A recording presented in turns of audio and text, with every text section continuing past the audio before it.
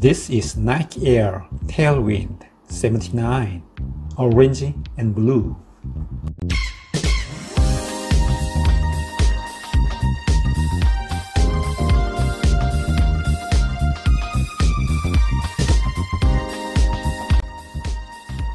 The Nike Air Tailwind was the first shoe equipped with Nike Air in 1978 for the Honolulu Marathon, which was a revolution in cushioning then.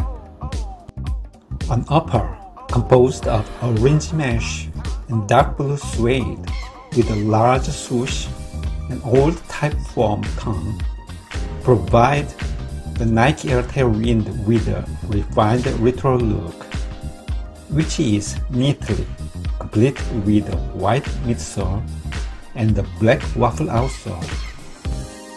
Nike Air unit provides lightweight cushioning, and the Nike Air Tailwind is molded after materials and shape of the original 1978 as close as possible.